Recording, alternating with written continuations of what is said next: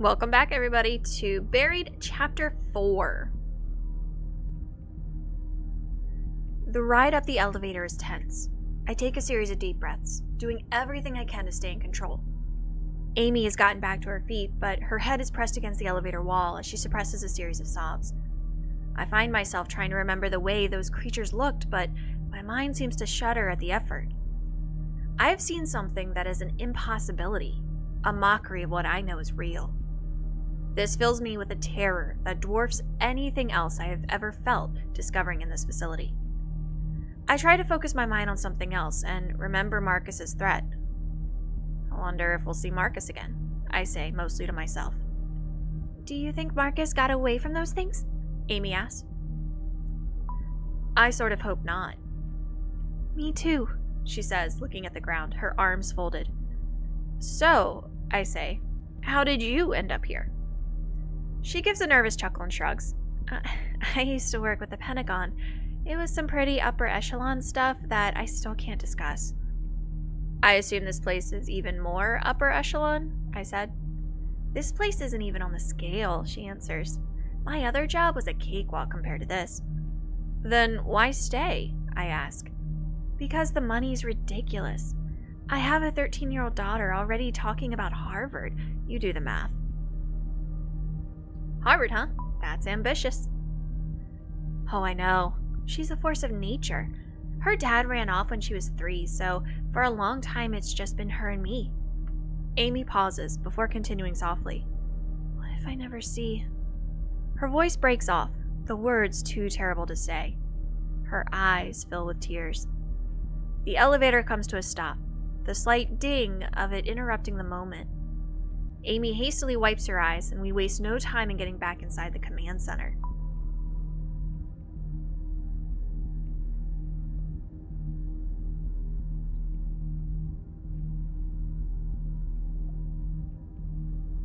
I ready the rifle, suddenly certain that there are more of those creatures waiting for us in the hallway of the second level. But the way is clear, allowing us to haul ass to the command center. Once again, I find myself staring at the screen that shows my ruined worksite. Okay, Amy says, typing commands rapidly. It can't be that hard. I keep peeking over my shoulder, my senses feeling as if the monsters are sneaking up on us, mere inches away. I then think of Dennis and wonder how he's faring back on level 3. Is he safe? I look back to the screens and see that Amy has finally found what she's looking for. A prompt on the screen says, override of hangar doors in all level 3 locks requires clearance code. Amy types in a number with a shaking finger, and the screen goes black for a moment. The moment the words override confirmed come up on the screen, Amy jumps up from the chair and heads out of the room. We have to be quick, she says. We have exactly 20 minutes to open those hangar doors. What happens in 20 minutes? The locks will kick in again, she says. Security measures. I couldn't do anything about it. I follow her out of the command center and bound back down the hallway towards the same elevator that brought us there. Amy punches the elevator button and the doors slide open. We're taking the same elevator back to the biochem room? I ask. Those creatures are still down there. It's the only way back down, she says. The other way is blocked by the hydraulic doors we pulled. Hopefully the creatures left. Hopefully. Neither of us say anything else as we share a look of immense dread. We step back into the elevator and head back down to the biochem room on level 3.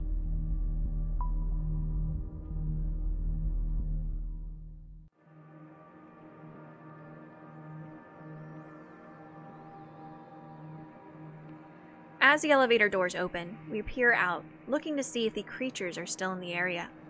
But it's all clear, save that strange green chemical leaking out of the tank I accidentally shot. The moss has started to expand and climb up the sides of some of the tanks. I'm distracted for a moment before realizing we need to move. When Amy looks to me, her eyes are clear and strong. Marcus wasn't entirely wrong, Amy says as we start walking back towards the hangar doors. About what? I ask. About how I'm partially to blame for this? I mean, she's kind of just doing her job? I don't know who you would blame for this. It's kind of like a situation where there's a lot of people involved, and I mean, somebody made the call to do this. She's not the head scientist. She's not the one giving the clear all for all these things. So I wouldn't really say that she's to blame. For me, at least, science is something that we need to continually press. And there needs to be something in place to say, you know, should we do this? Not can we do it? But I don't think that was her job because she wasn't at the top of the ladder there. So I wouldn't blame her. So all of that to say, why would you be to blame? Some of these things we do here, it's scary. We should have known that one day something like this would happen. Everyone here with knowledge of what goes on in level 3 is to blame, she says.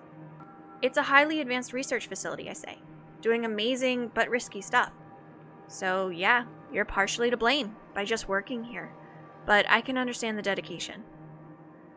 So why don't you tell me a bit more about what does go on in level 3, I ask. Are you familiar with the Large Hadron Collider over in Switzerland? I've heard the phrase, but that's about it, I say. It's a powerful particle accelerator, she explains. Right now, they're just using it to try and create what's called dark matter. It's theorized that this dark matter actually makes up the majority of the universe, but parts of the universe very different from ours.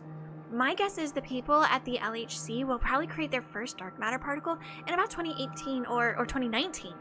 Here in this facility, we were able to create one almost 10 years ago. It was the key to our research.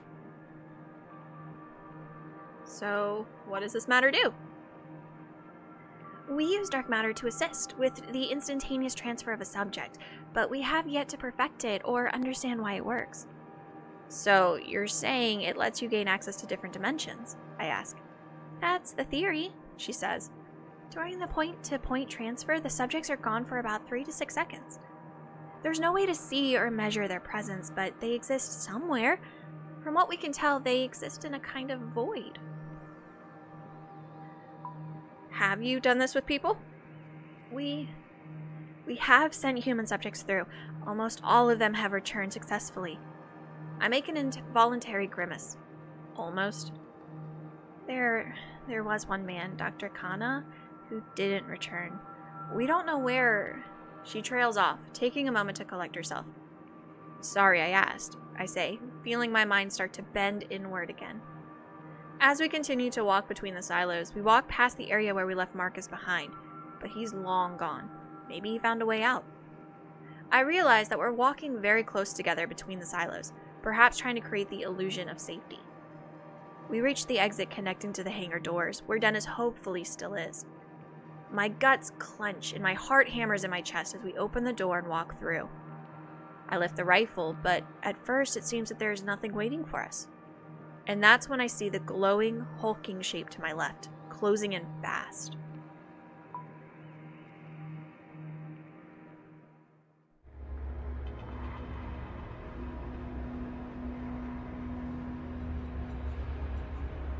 The creature is about 10 feet away and coming in quickly, so I do the first thing that comes to mind. I drop to the ground, making myself a smaller target, and raise the rifle. I'm not sure if I should just unload on the bastard or try to be choosy with my shots and weaken it, or at least slow it down. Well, we know that shooting it doesn't really do much, so we're going to shoot to weaken. We're going to be choosy with our shots. Maybe we can find a weak point.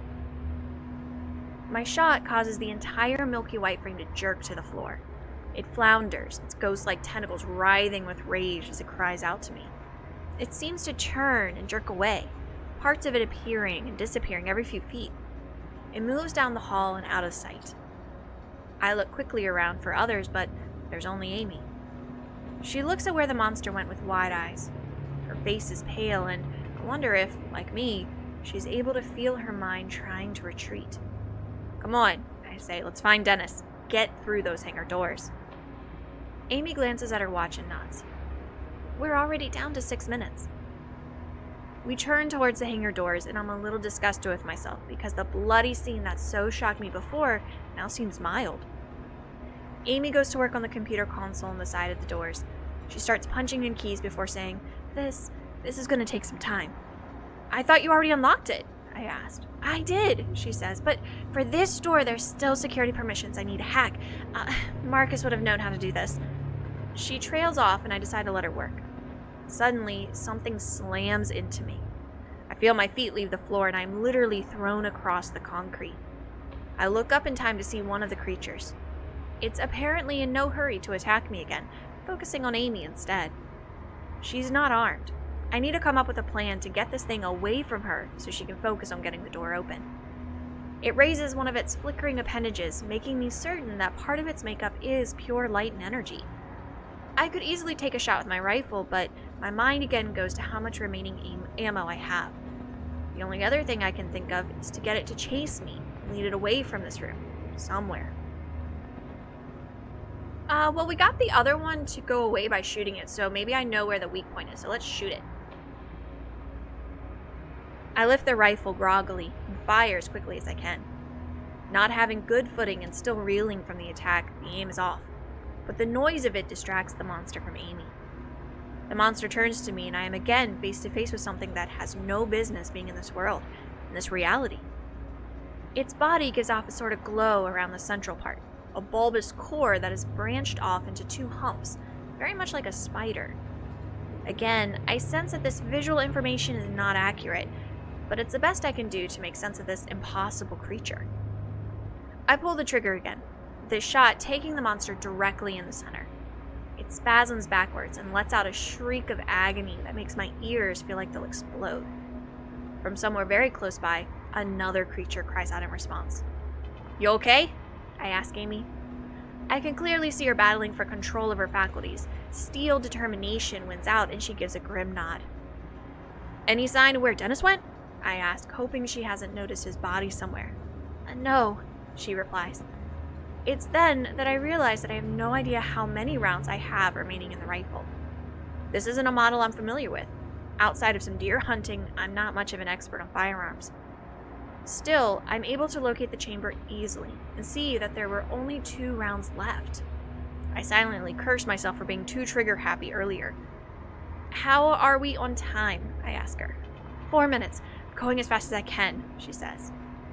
Amy does her best to focus on the keyboard, but there's still no sign of Dennis. Before I have time to look around, a screeching sound erupts from the other end of the room. I bring the rifle up in a shooter stance and turn around. With the hangar doors right behind me, no sign of Dennis, and a closing window of time, I have to be confident. Yet, when 2 monsters come around the corner, my body wants to shut down.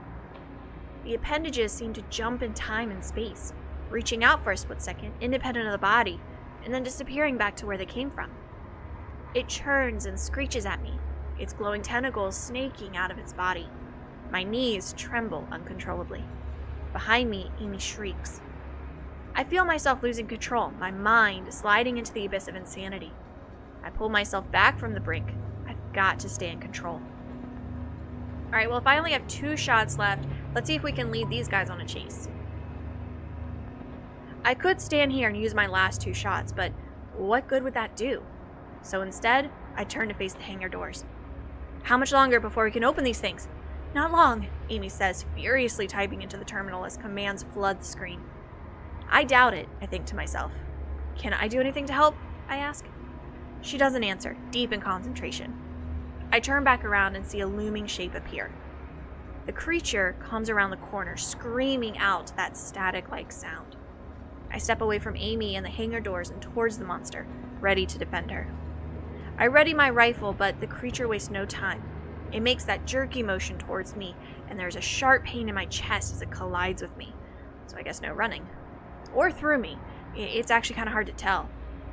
My instinct is to try to grapple or hold this thing down, but then I realize I don't even know if that will work.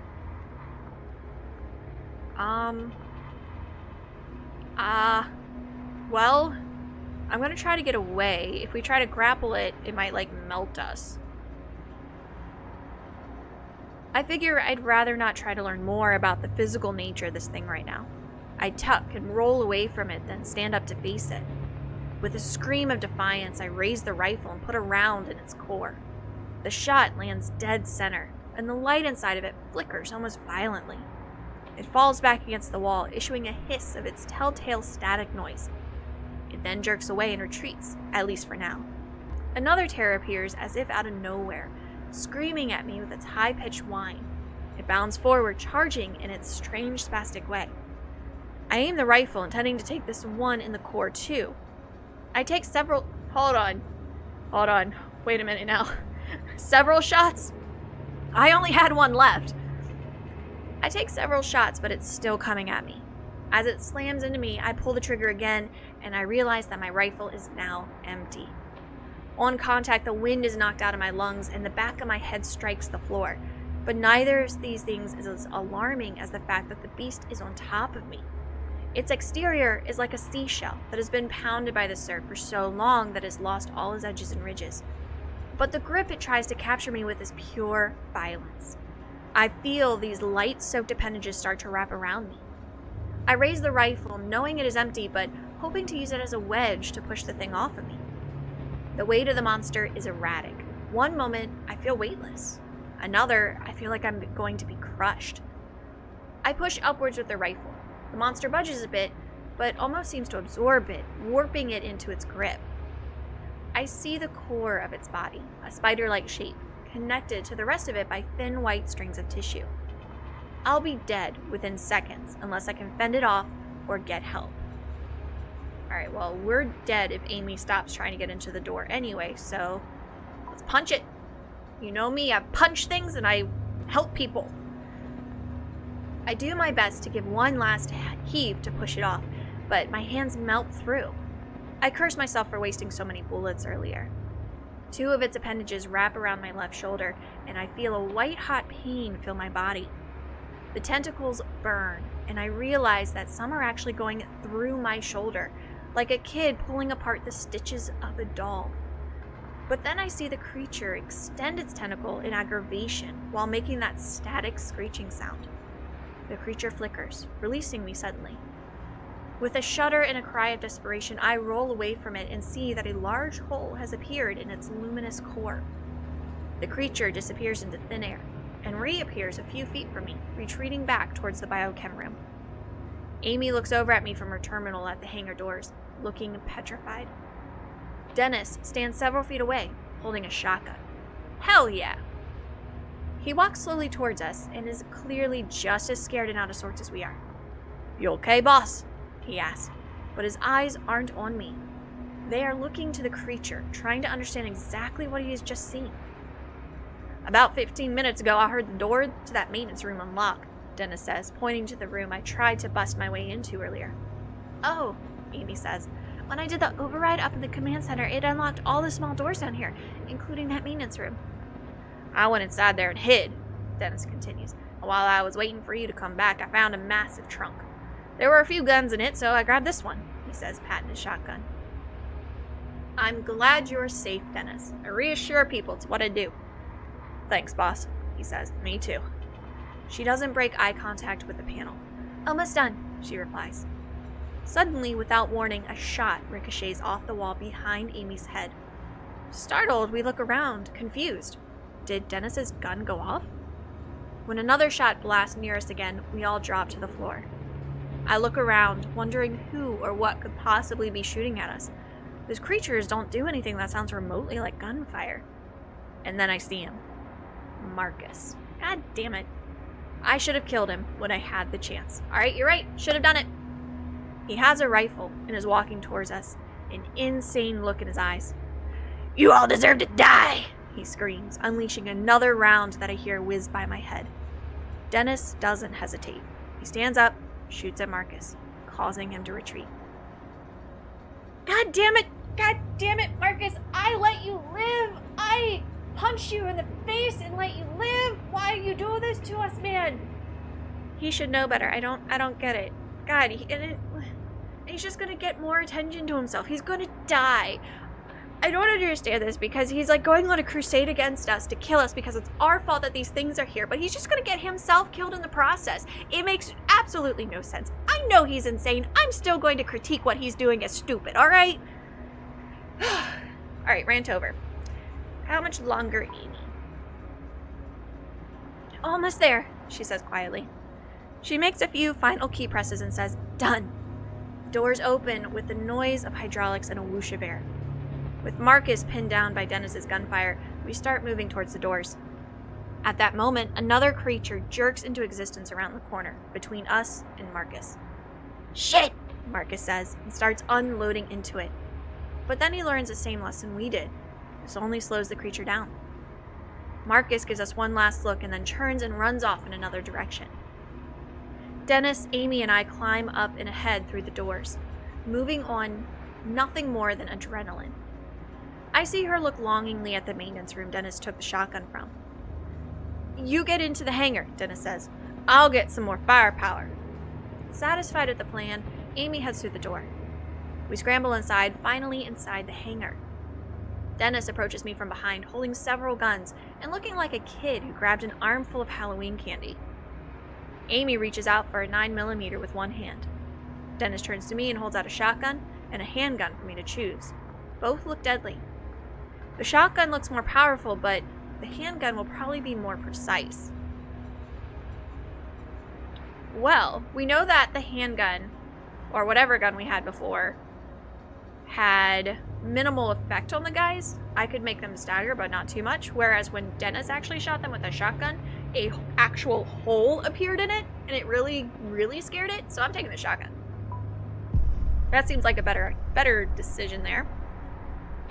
I take the shotgun, surprised at how heavy it feels, but also invigorated by its weight. There are more creatures coming, as many as a dozen. They're floating down the hall quickly, their tentacles slithering.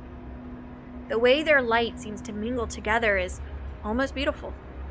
Close the door! I yell at Amy. She dashes to another terminal mounted on the inside of the hangar and tries desperately to close them. It's not working, she says with tears in her eyes. This terminal's disabled. Dennis looks through the open doors, readying himself to shoot the first monster that nears us. Should we try to slow a few down or just run for it? He asks, his gun at the ready. Okay, so if there's like a dozen of them and there's two guys with a shotgun, I say let's run for it. Running seems to be better. If you slow down one, then it's just gonna, be overtaken by the others. Good idea, says Amy. With that, we turn around and sprint out into the hangar floor.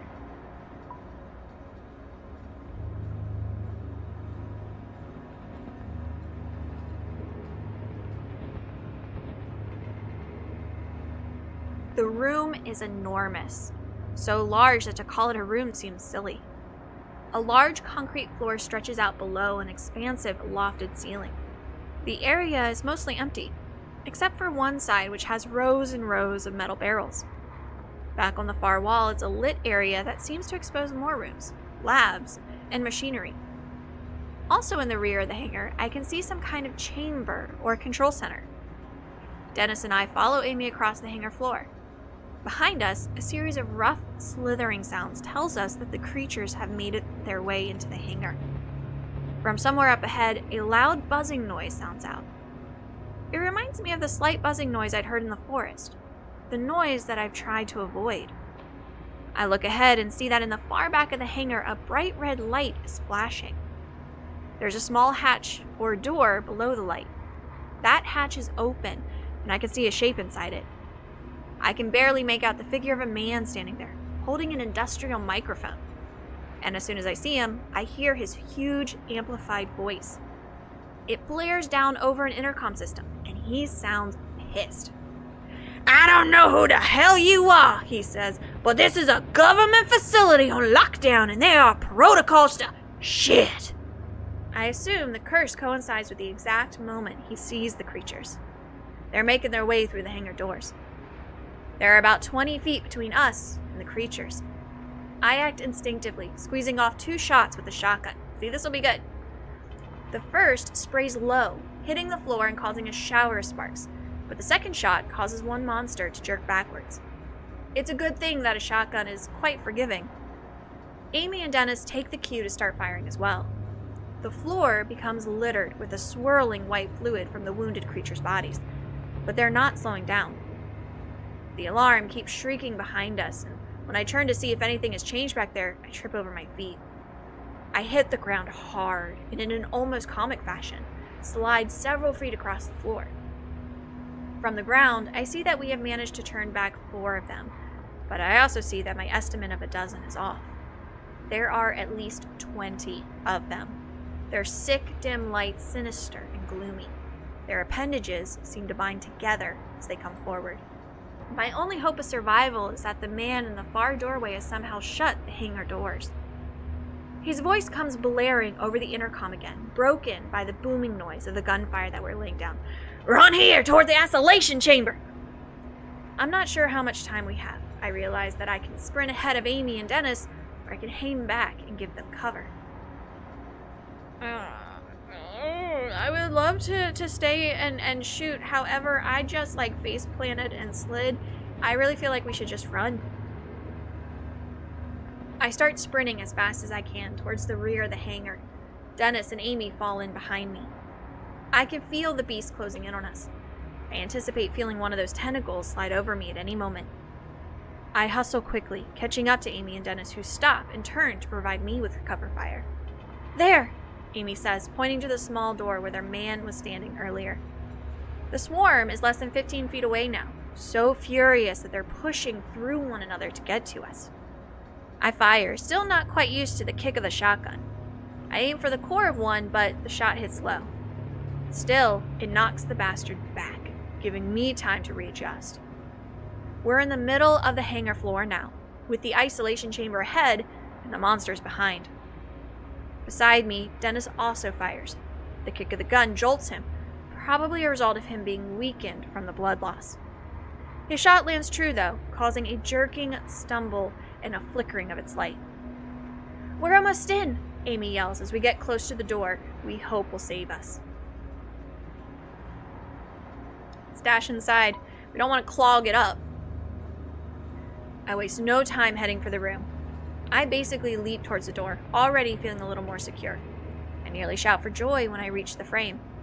But then I feel something hot seep into my back. "Roger!" Dennis yells. The pain in my back is so immense that I barely notice the fact that I'm being lifted from the floor. I look down and see that one of the creatures is using its flowing arms to grab me by the waist, its tentacles wrapping around me. It lifts me into the air as if presenting me as a trophy to its friends. I can't angle the shotgun to fire off a round, so I bring the stock of it down on the monster's translucent, smooth body. It's like striking at fog. My attack has very little effect. As it continues to hoist me up, screeching its approval, Dennis comes back out of the room and fires off a shot. The bullet catches the monster on the underside of its core, sending it backwards, causing it to freeze for a moment. It releases me, and I hit the ground, dropping my gun, and again finding myself unable to breathe. I feel slightly dizzy, but this fades when I see Dennis is still standing outside the door. He's firing into the beast like a madman, and doesn't see the one to his left, coming in along the edge of the wall. Oh man. Alright, well, we gotta push him out of the way. I try to dash towards Dennis to push him out of the way, but there's not enough time. The creature jerks out of existence and then reappears right behind him. By the time Dennis turns and sees the creature coming, it has already drawn several of its appendages back to strike. Dennis tries to raise his gun, but it's knocked away by one of the tentacles. A second tentacle strikes, and Dennis is spun around and thrown off balance by the attack. Dennis catches himself before falling. A third tentacle wraps around Dennis's forearm, and I can see it squeeze, tightening instantly. The tip of the appendage passes clean through his hand, its blood-soaked tip poking out through his palm.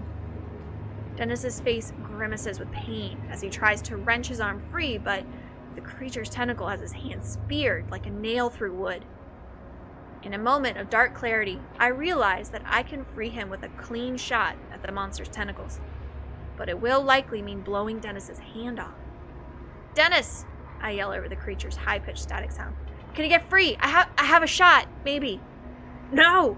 Dennis gasps as the creature tosses him around by the hand like a puppet. "Don't shoot! I get free!" I can't tell if he's right, but the other monsters are starting to encircle him. I need to act fast. Alright, in all honesty, I would totally shoot off Dennis's hand.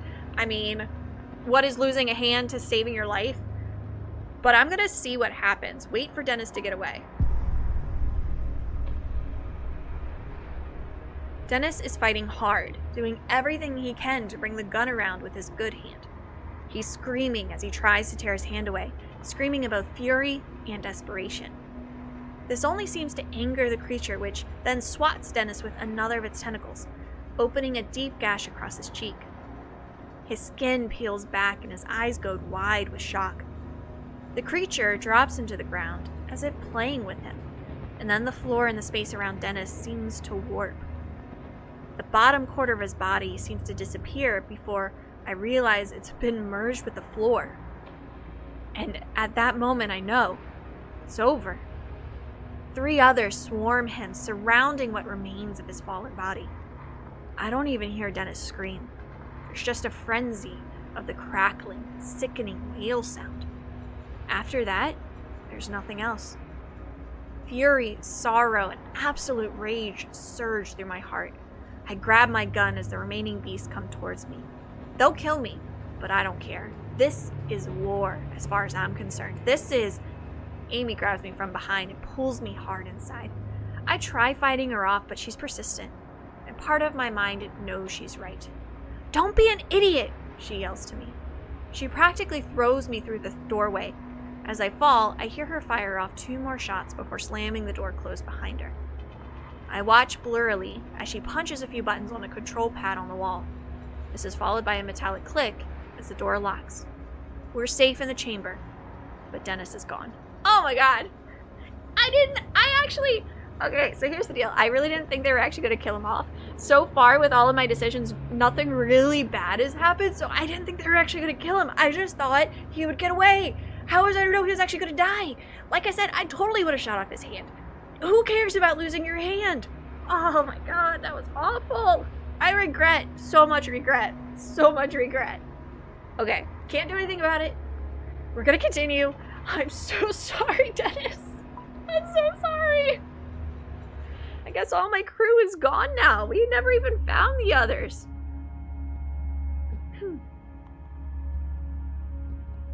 We're now inside a large reinforced chamber of sorts, almost like the inside of a submarine. Near us is the door, shut tight.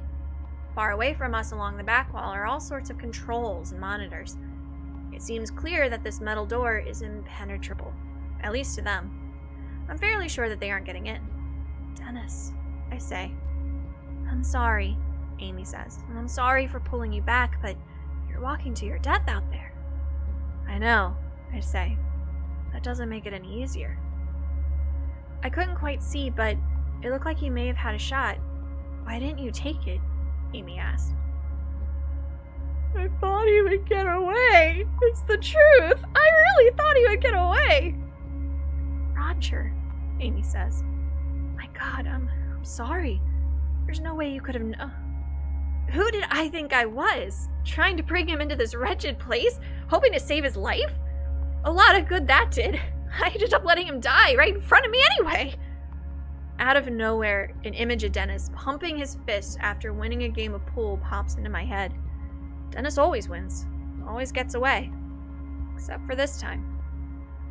"It's terrible for me to say," Amy says, "but you're right.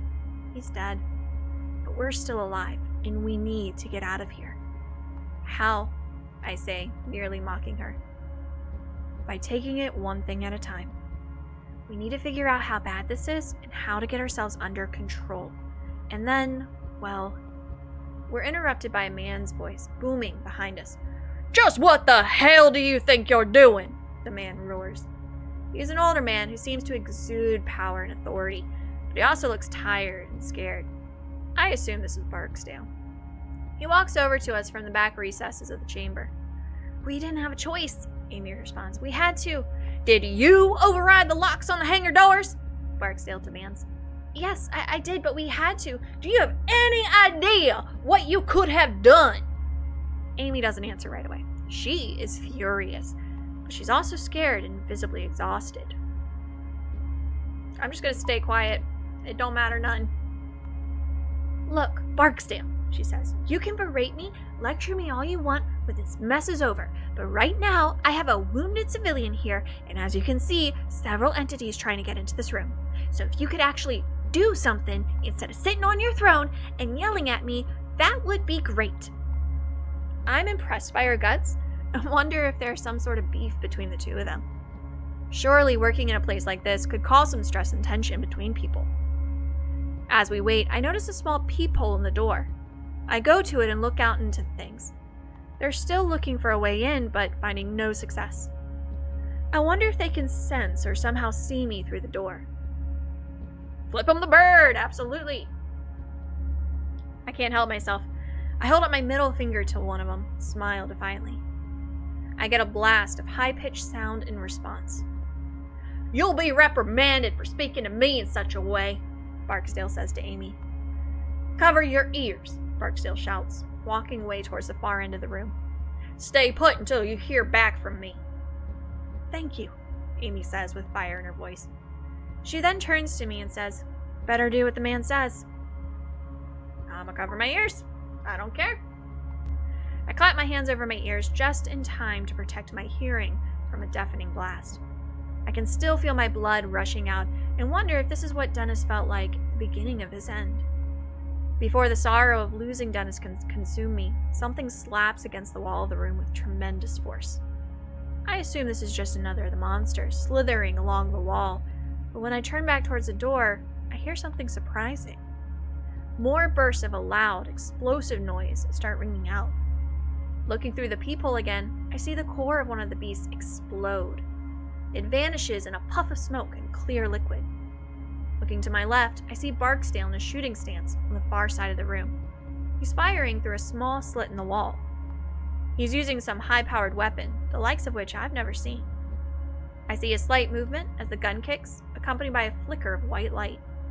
Immediately, another monster is downed, its tentacles flailing around aimlessly as most of its core is torn through. I instantly feel gratitude and an immense satisfaction in knowing that we are being picked off in such a way.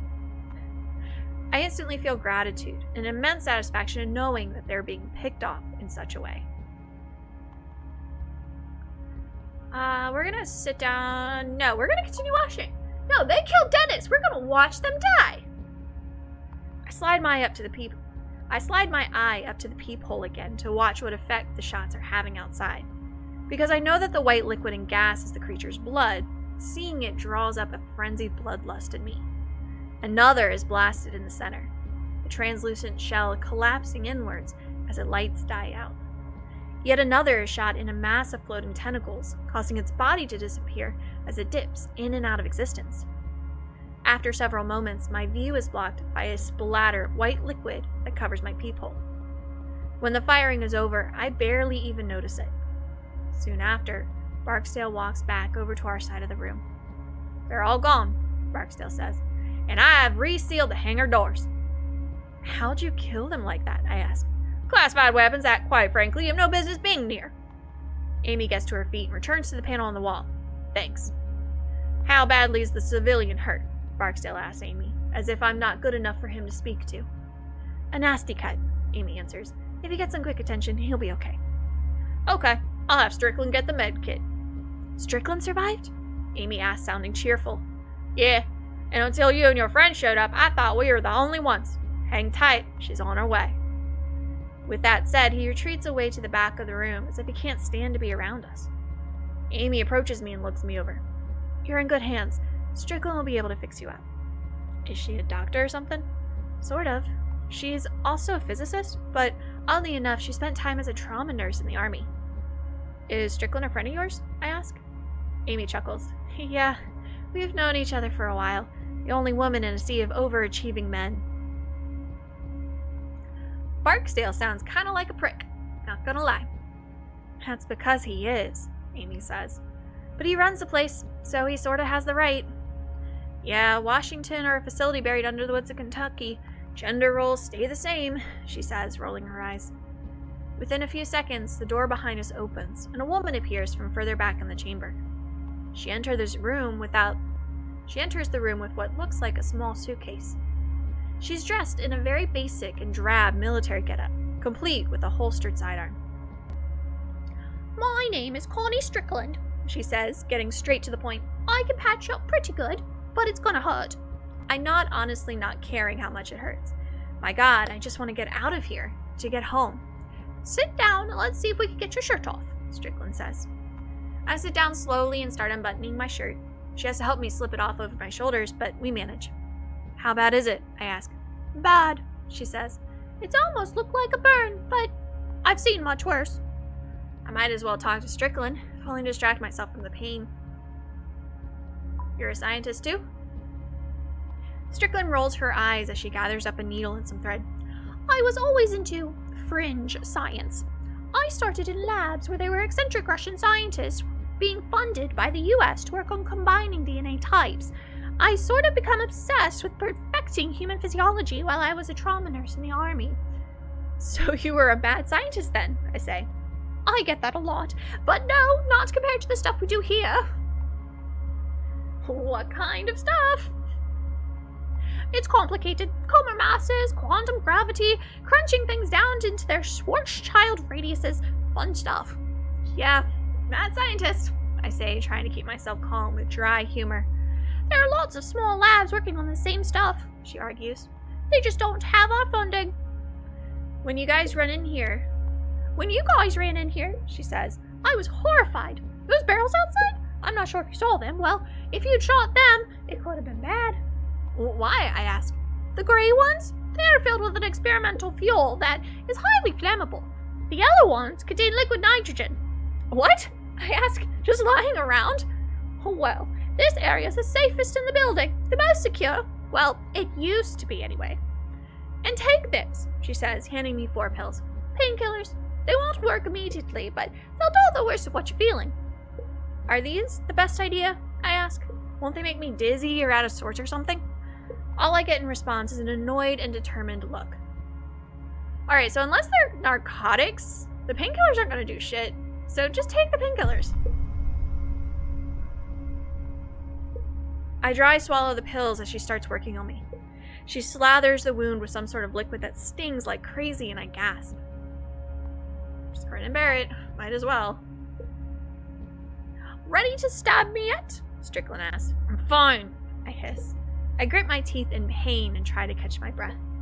The anticipation is the worst part. I'm relieved to find that it doesn't hurt as much as I feared. It's no picnic for sure, but compared to the fire-like pain in my wound, it's bearable. So, you and Barksdale are the only survivors? Amy asked. It seems that way. Those that didn't disappear into thin air were killed by those things, Strickland says, nodding to the secured door. We already know no one else made it, so how many were killed? I'm guessing 30 or so, Strickland says. I'm not sure how many were scheduled to come in today. I'm glad to see you. Where were you when it happened? Amy asked. I was in the micro lab on level 2, Strickland replies. Park and O'Brien were in there with me, and they just disappeared, I guess. It looked like they were being stretched, distorted. And then there was a ball of white light, and they were gone.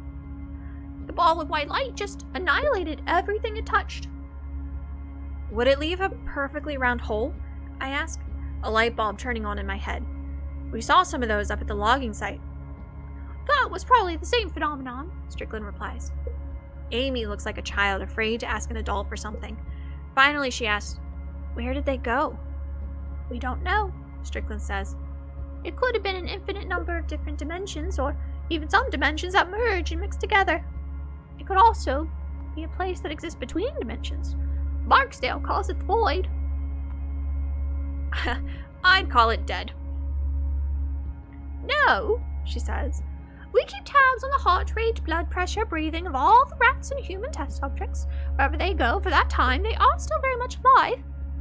I wince through the rest of Strickland's stitching, feeling the tug of my skin, but thankfully, no more flowing blood. Finally, Strickland says, You're good to go. I slide my shirt back on, aware of the thick pad of gauze that Strickland applied to my shoulder. So, have you and Barksdale been able to contain all those creatures? Amy asks. Strickland appears shocked, clearly not the reaction Amy was expecting. Contain? Are you nuts? Do you not know what's happening? Amy's eyes widen in fearful confusion. What do you mean? What's happening, other than the initial experiment failure? The anomalies are becoming more numerous, farther from the source, Strickland says. The casual humor in her voice is now gone. Further from the source? From the location of the original experiment, she says. The experiment caused the first doorway to open, but it set off a chain reaction. They are gaining momentum along geodesic emanating from the facility. It's those pockets of exotic matter and negative energy that are letting those things in. What the hell does that mean? I ask. It means, Amy chimes in, that those doorways and monsters are starting to appear all over the facility, maybe even the surface. Not yet, luckily, Strickland says, but the doorway will start appearing on the surface, and it won't stop there. The anomaly's reach could extend infinitely as far as we know. Those entities will appear on the surface in other states, other countries. Holy shit, I say. You mean the world is going to be overrun? The horror of the past few hours has made me ready to believe anything, but this is almost too much. Unfortunately, yes, Strickland says. My God, Amy says, stepping away. Isn't there anything we can do? There is a last resort, Strickland says, her eyes darting over to Barksdale at the back of the room. There's an emergency failsafe switch. What? Amy says. I never heard of that. Where? You weren't cleared for it, Strickland replies. And that switch, Amy says, is a way to stop this? Yes, Strickland says, seeming uneasy with the conversation. So why haven't you already pulled this switch? Well, there are two problems with hitting it, Strickland says. The switch is our eraser. It destroys the entire facility and terminates any systems or experiments that are being conducted. It's also an emergency shutdown for interdimensional travel. Puts an event horizon around the facility. What the hell is that? I ask, incredulous. It's the perimeter of a black hole, she replies. The boundary inside which nothing can escape, not even light. So, the first problem is we'd all be killed, sucked into the black hole before we'd have time to evacuate. The second reason, Strickland whispers, suddenly quiet, is that Barksdale won't allow it. What? Amy gasps. Why not? He wants to allow those things to flood the surface? Thousands? Millions will die! Strickland puts her hands up, silencing Amy. They both peer over to the far side of the room where Barksdale has his back turned. I know. He says he doesn't care.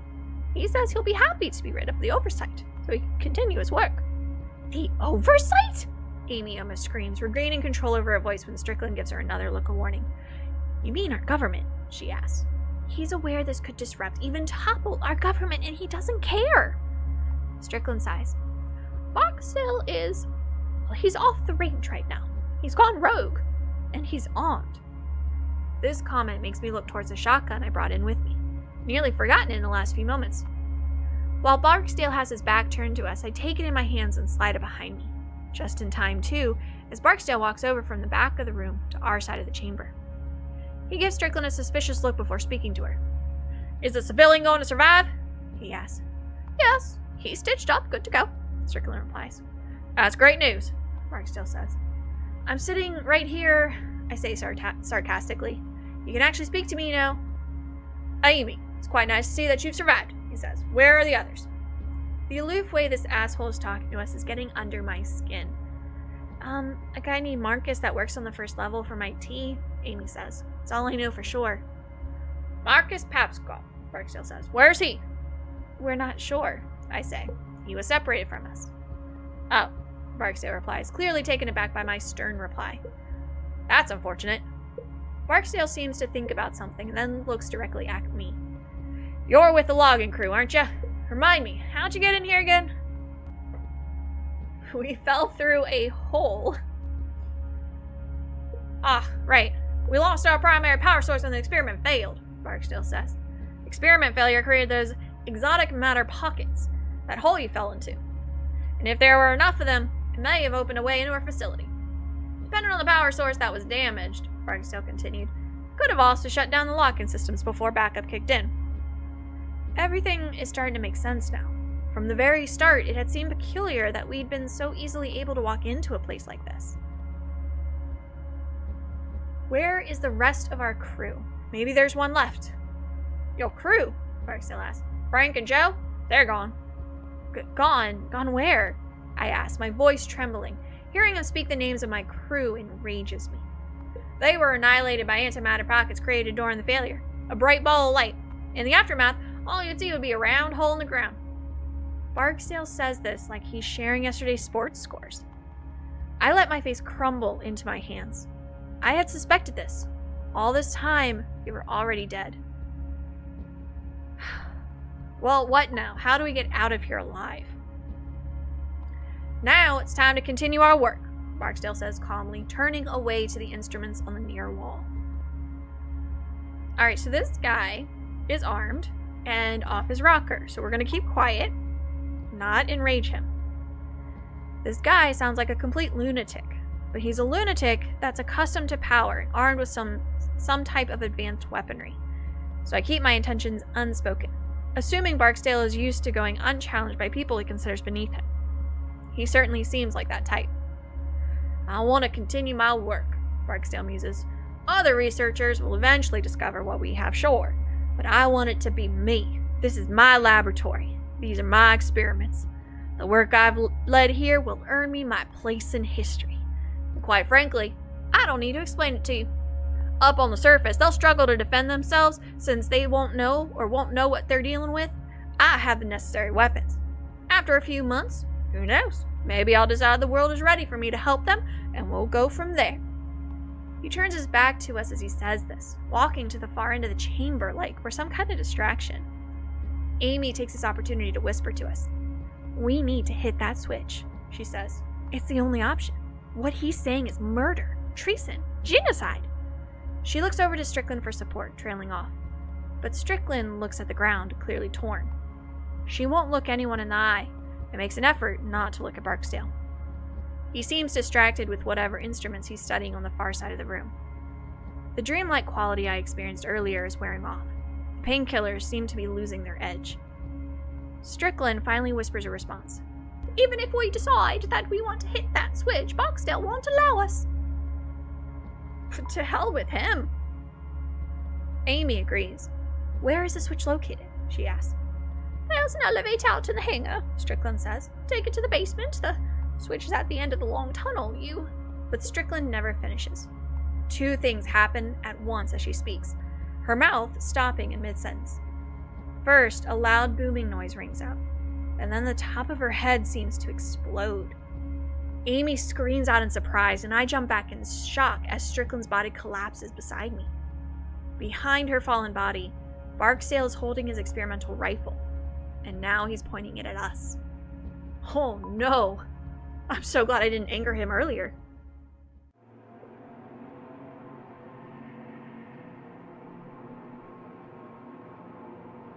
I wonder if Barksdale is even crazier than Marcus. He just shot a woman that worked for him to keep her quiet. Surely he won't have an issue with killing me.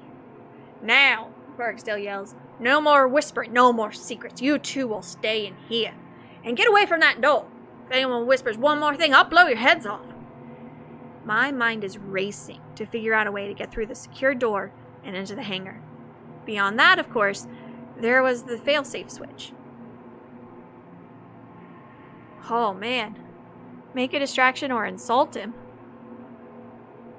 What would insult? I have to go the insult route. I just want to know what happens. Maybe I can insult him enough to let his guard down? I think he's just going to kill me. With no other ideas, I resort to something I know how to do well. Be noisy. You moron, I say. For someone in such a position of power, you think like an idiot. Kill me. Go ahead. But then you better get someone out into those woods to move my equipment. You really want the police snooping around a wrecked logging site for missing loggers? If someone as dumb as me found my way into your little hideout. My rant is having its intended effect. Barksdale's teeth clench and rage fills his eyes. You're a fool, he shouts. You don't have the slightest idea how difficult the work we do here is, how advanced and world-changing. Okay, couple things here. Couple things I want to mention. A, I don't think the police are going to come looking for the loggers when the entire world is overrun by white things. I'm just saying, I just don't think that that's really going to be something he has to worry about. So your entire threat has no basis. God, Roger's dumb. Let's keep him talking. For now. You scientists think you're so smart, I interrupt. But you have no common sense. All the knowledge in the world is useless if you have no moral compass. Barksdale is starting to lose control. His breathing intensifies. If you think for one moment that you could do, as quickly as I can, I raise my gun and fire. I don't even take aim. I just fire in Barksdale's general direction. Barksdale takes off running as my shot misses wide. He runs for cover to the back of the room. That's all we need. Amy also fires a shot to keep him under cover as we head for the door. Amy pushes a button and the door swings open. Barksdale will be on us in a second, so we dash out into the hangar, ready to defend ourselves.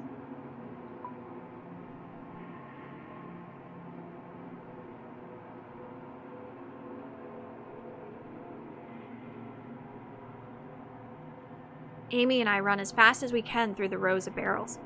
Barksdale comes charging out of the chamber almost immediately. As he steps onto the hangar floor, he starts shooting. Each shot sends a jolt of fear through me as I wait for a bullet to end my life. "We need to get to the elevator at the far side of the room," Amy tells me. "It leads down below to the switch."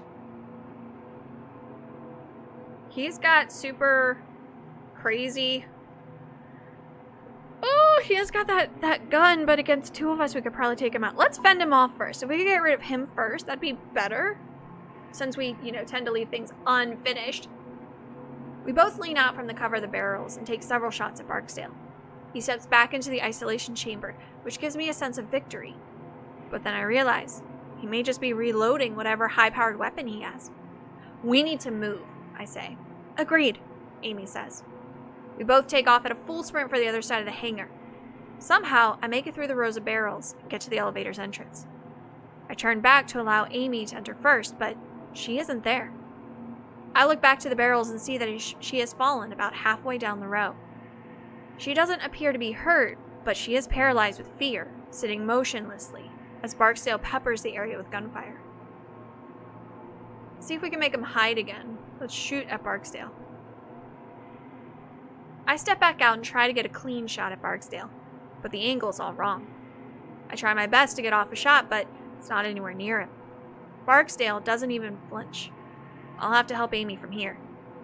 I then remember the contents of the barrels. One color has highly flammable fuel. The other contains liquid nitrogen. I'm no scientist, but I'm pretty sure liquid nitrogen is mostly harmless unless you have direct contact. If one of those barrels gets shot and the liquid nitrogen spills out, I'm fairly positive it will simply evaporate. That could create a cover of sorts for Amy, like a smoke cloud. Ah, hell. But which of the barrels holds the liquid nitrogen? Strickland told us, but I can't remember. I have to remember quickly or Barksdale's going to get careless with his shooting and we could all die. Oh man, which one was it? Oh wait, hold on, I gotta think. Was it the gray barrels or the yellow barrels? Which one did she tell us first? The first one was the really highly flammable ones. I think that was the yellow barrels. Shoot the gray ones. Shoot the gray. Gray. Pretty sure the gray barrels have liquid nitrogen in them. Regardless, I don't have time to second guess myself. I take aim and pull the trigger hitting a gray barrel 20 feet or so away from Amy. There's nothing at first, and just as I wonder if I hit an empty barrel, there's a deafening explosion of fire! No! It knocks me to my ass and I can hear Amy screaming. As flame and debris rain over me, my heart sinks. It wasn't the gray barrels. I just shot a barrel full of fuel. I stand up, feeling that the hairs on my arms have been singed slightly from the fire. I can see Amy out there. Her leg is on fire. She's doing everything she can to roll it out, but everywhere she rolls, there's more fire. Just as I'm about to run to help her, I hear a gunshot. I freeze for a moment, assuming the shot is meant for me. But as I watch, a large red hole blooms in Amy's back. No! As she topples over, I glance up to see Barksdale with his gun, proud of his kill. Sorrow and fury boil up within me, but I have to keep it under control. I have to get to that switch. With Amy gone, there's nothing else for me to do here. I turn away from the hangar and head to the elevator. My nerves are drenched in fear and adrenaline. When I reach out to press the call button on the elevator, it feels like I'm watching someone else do it. I step inside the doors close. The motors on the elevator sound like dying dogs. As the elevator slides down, the light from the flames give way to complete blackness. And now I'm on my own. Oh, I can't believe I killed Amy! This is so bad. Wow, everything just went really bad.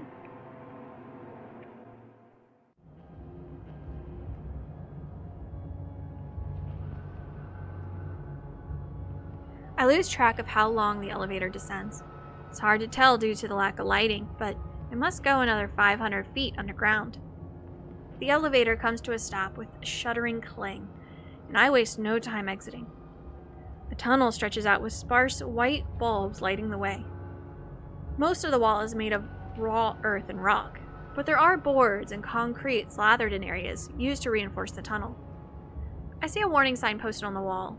I want to read it, but there's not much time. Just head through the tunnel. No time to read.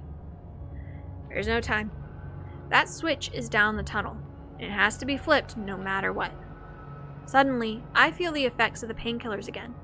My head feels like a balloon, and my balance is off kilter. I look up, and when I see that the tunnel ceiling is less than 6 inches over my head, claustrophobia freezes me for a moment. Still, it's much better than facing the monsters above me. I wonder then, walking through the darkness, where they came from. Is the portal still open? The bulbs do little to thwart the darkness. I hold the gun in one hand and reach out to touch the wall with the other. Feeling the wall under my palm anchors me to reality, to sanity.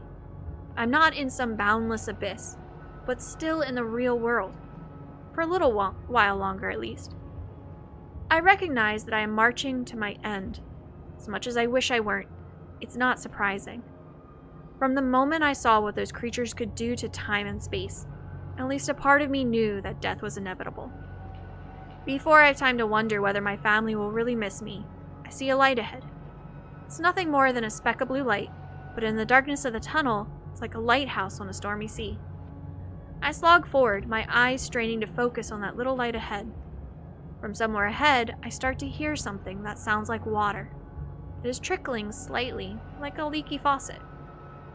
And behind that, there's something that sounds like wind, a light breeze through an open field, and a voice.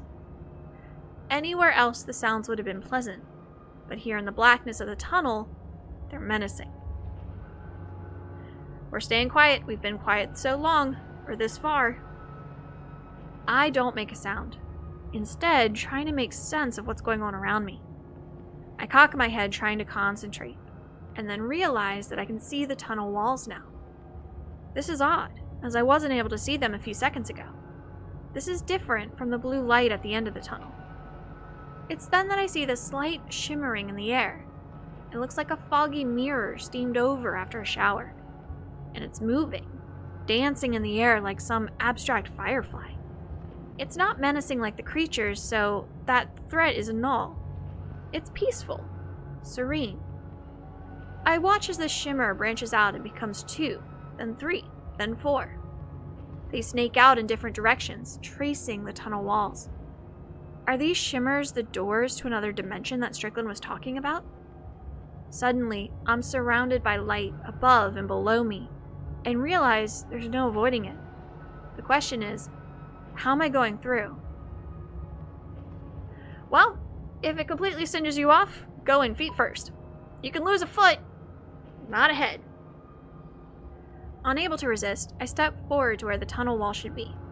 When I do, those shimmering lights branch out even more before connecting in one perfect circular form. They're hypnotizing, so much so that I don't realize that the tunnel walls are vanishing. I feel something like wind and a brief electrical pulse pass through me as the lights take me. There is then a very gentle pushing sensation, and I somehow know that I'm being expelled. I've passed through something. Maybe the lights, maybe the tunnel walls. I don't know. But the shimmering lights fade a bit, still dancing in the air, but no longer large and branching out. And as my eyes adjust, I see right away that I am no longer standing in that dark tunnel far beneath the hangar. I have no idea where I am. I'm just somewhere else, and I'm terrified.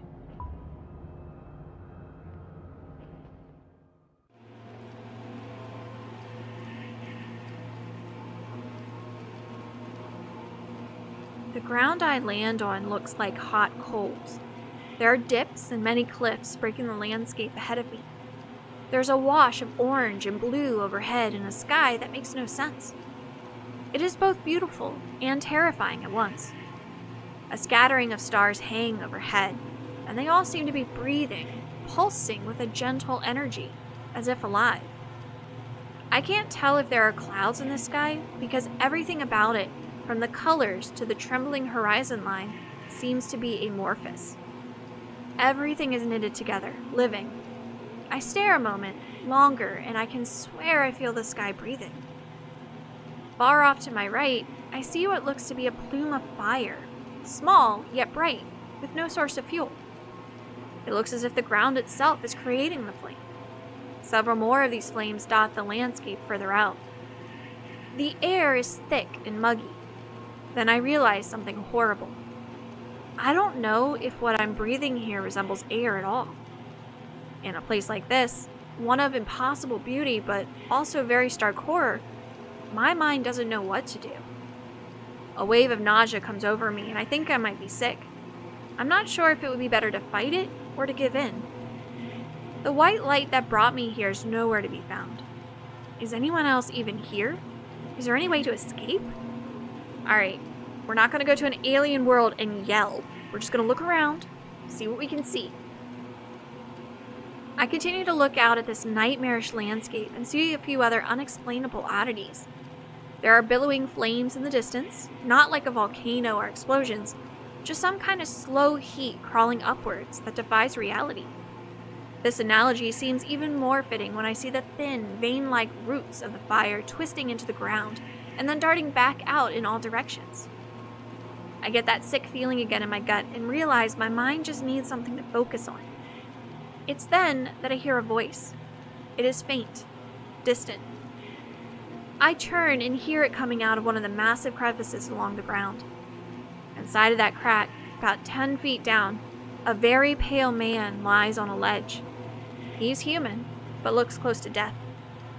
He's in the center of a large pool of blood, and his left leg has been twisted and torn in an unnatural way. As I walk to the ledge, he looks up and sees me. "Help me, please," the man says. His eyes are wide, although everything about him speaks of weakness. He is close to death, or insanity, or both. "Who are you?" "I'm Dr. Kana." He strains to get out. "I work in the facility. Please, help." I want to know more, but it seems cruel to steal what looks like his last breaths just to answer my questions. "I'd love to," I respond, "but I don't know where the hell I am or how to get back home." "The light," he says. "It's a doorway. It might take you back to the facility." Might? Where did it go?" "They come and go. They'll be back. Now please, help me." I desperately want to help, but there's no way I can reach him. His ledge is too far away, above the pools of fire. "I don't think I can get to you," I say. "No, that's not what I mean," he replies. His eyes are on the shotgun that I almost forgot I'm still holding. I realize what he wants and I shake my head. "I can't." I say, "I can't do that." "Please," he pleads. "Those things, they have the others that came here with me. I got dropped along the way. They'll be back. They'll be back and they'll kill me. That," he says again, indicating the gun, "will be quicker, less painful." "I can't," I repeat. "Please, look at my damn leg. I'm dead anyway." I'm about to refuse him again when I hear an all too familiar static sound out from another crevice behind him. I hear another of those shrill noises and then watch as one of the monsters materialize up out of the neighboring crevice. 2 more come out after it, then a third, then a fifth, then 10. Soon I lose count as what was just a few turns into a flood. And I suddenly understand the man's reasoning. A bullet would be a mercy. I check the gun and see that I have only 1 round left. I can use it on this guy, but I may need it for myself later. From behind me, the man pleads again. "My God," he says, a waver of lunacy in his voice. "Please." Yep, gonna shoot him. That is an absolute mercy. That is horrifying. It's horrible, horrifying. It's horror all around. I look back to the man and wince. I know it's the right thing to do, but my finger resists. With a roar of disgust, I level the gun towards his head, turn my eyes away, and then pull the trigger. Your aim is true. The man crumbles lifelessly to the ground. And that's when I see the shimmers wavering to my right, in the direction I originally came from. I look back to the monsters and see that they have now noticed me. Some of them begin floating up the walls of the crevice. There are less than 10 feet separating us. The shimmers of white light are within arm's reach, its movements reminding me of a fish in an aquarium. I reach out and feel myself accepted by them again. I feel the sensation of wind and wait for the feeling of being pushed out back to the tunnel in the facility. But it doesn't. It doesn't come this time. This time, I feel something else. I feel a tugging sensation that seems to want to drag me in all directions at once. As the world goes dark, I realize that I'm somewhere else, and it is not the darkness of the tunnel. This is the darkness of a total void.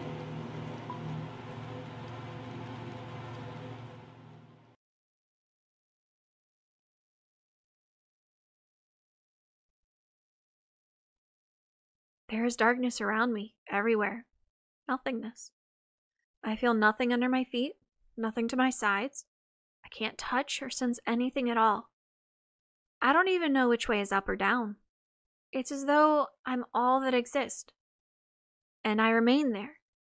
I just hear silence, not even the sound of my heartbeat. The blackness is so deep that I feel I can't distinguish between my thoughts and what is real. I hear screaming, but I can't tell if it's someone else or my mind screaming to fill the void.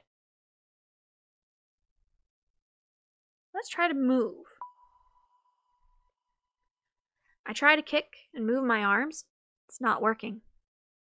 But it's not clear in what way it's not working. Are my limbs not moving? Or have they gone numb? It's impossible to tell. My body has just become absent of all sensation.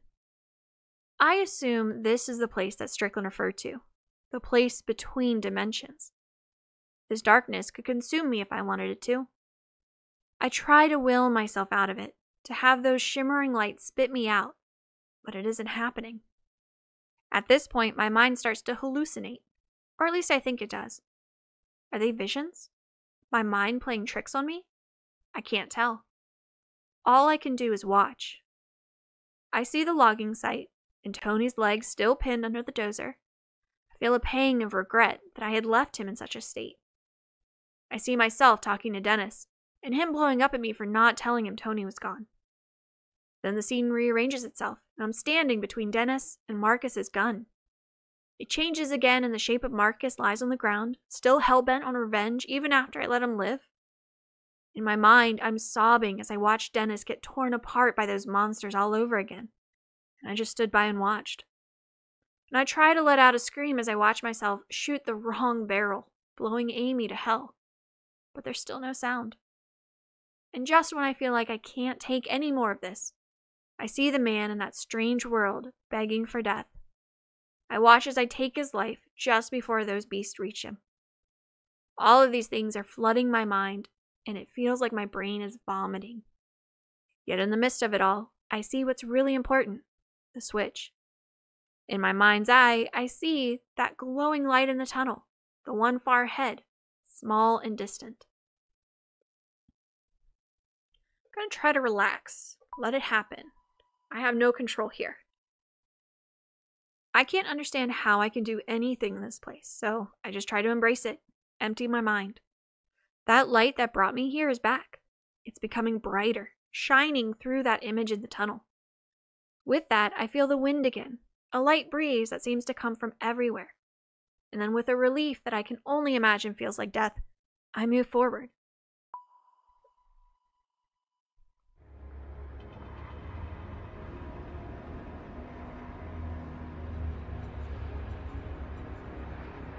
I'm ejected from the void, and I'm suddenly standing in the tunnel again. I let out a wail of triumph that turns into a bout of weeping. The weeping only intensifies when I see that light up ahead, a flickering blue light. Somewhere behind me, I hear a crackling noise. The monsters from that other place, they have come through. But not at the same time. They've gone down the tunnel the other way in search of me.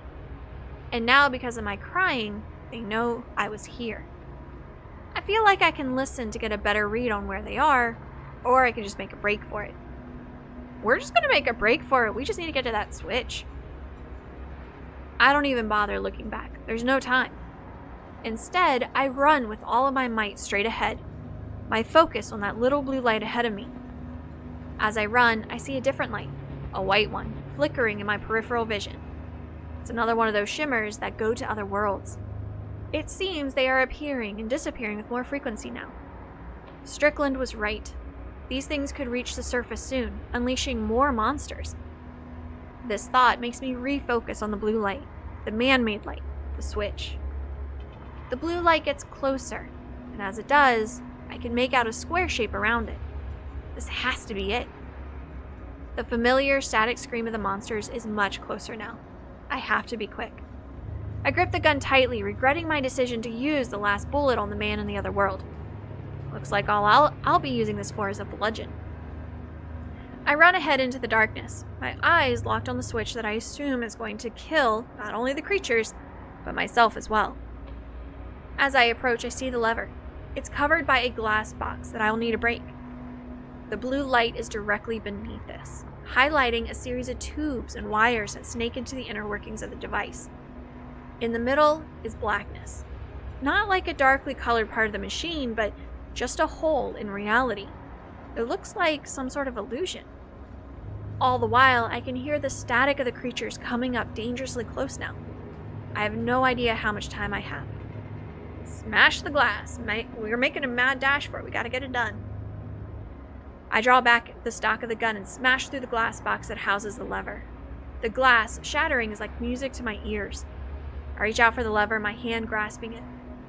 Without warning, I feel immense pain course through my body. It feels like fire racing down my back, causing me to fall to one knee in agony. There's only one of them, that I can see. It blasts horrible static noise at me as I ready my gun. With no bullets left, I get ready to make use of it as a club. I try to strike. The monster bats the gun away, warping it into an S shape. It then follows up by swinging its appendage at me. The sting of its touch forces me back against the side of the cavern, my face striking the wall hard. My jaw crunches, and I feel a sharp pain encompass my head. Then the creature is upon me. Its tentacles melt into me and I scream. I can't help it. I sound like a wild animal. I can try to keep fending them off, or I can go for broke and just focus on the lever. Creatures be damned. Well, we're all gonna die anyway, so we need the lever. That's the important thing. I put all of my strength into my legs. The moment the monster in front of me draws back its eel-like arms to grab me, I pivot backwards. My back strikes the machine, sending agony rocketing through my body. I'm so thankful I broke the glass before this moment, before the coming violence. I stretch out, grab the lever. With one last desperate scream that shreds my voice, jam it down. The tunnel is suddenly filled with a flash of intense darkness. It expands from the switch, swallowing the matter around it. At first, I'm sure this is the end of me. I expect the darkness to consume me, followed by death. But then another shimmer of dancing white light appears next to me.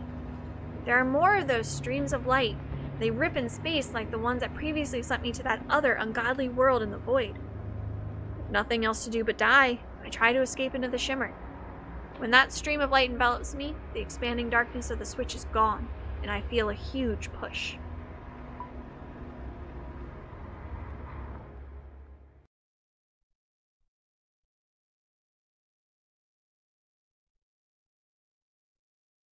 My body feels stretched, collapsing, like I'm falling in all directions at once. The world goes white, and then there are pinpoints of stars everywhere. One of them breezes directly by my right, and I see something that looks like a spiral galaxy, distorted in its folds. To my right, I see an endless stretch of stars and gas clouds forming some galactic architecture. But beyond the immeasurable beauty, I notice something. I'm seeing the same star patterns over and over. They're repeating, like reflections in an endless mirror. Are these different versions of the same galaxies? The same realities? To my left, I see a calm blue world and can barely make out trees. Familiar Kentucky trees that I've been around for the last few weeks. To my right, I see a copy, an orange world, and there are trees there as well, but something is strange, disturbing. As I zoom by, I'm not sure how much control I have in this unusual place, but if I can direct myself, it's worth trying. Well, we're going for the blue world. That one sounds safe, or at least safer. I don't know, that music didn't sound too good. I try to focus my mind on heading towards the blue world, not knowing what to expect. My breath escapes me for a moment. Everything is dark and peaceful, and nothing hurts.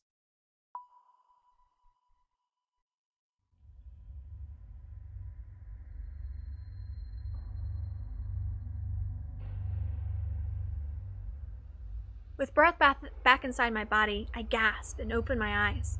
I'm back at the logging site. How? I'm not sure. Did the shimmers react with the implosion of the switch? Some other accident? I have no idea. I sit up right away and become instantly dizzy. I wonder if I'm somehow back in time before we found the facility. But what happens next makes me realize that can't be true. There's a tremor in the ground. Somewhere off in the distance, I hear a metallic groan. The buried facility is being ripped apart under the ground by the activation of the switch. I hear trees splintering and popping all around me, and then there's the muffled sound of an implosion. A huge group of trees is falling, followed by a massive plume of dust and debris. There's no way Barksdale and Marcus survived. Good riddance. I look in the direction where I found Dennis sitting, before this all started. It's then that I remember that he's gone, along with Amy. I'm still not sure how I got out of that facility alive. That, I suppose, is the most important thing. Alone, but alive. It's then that I look up and notice the sky.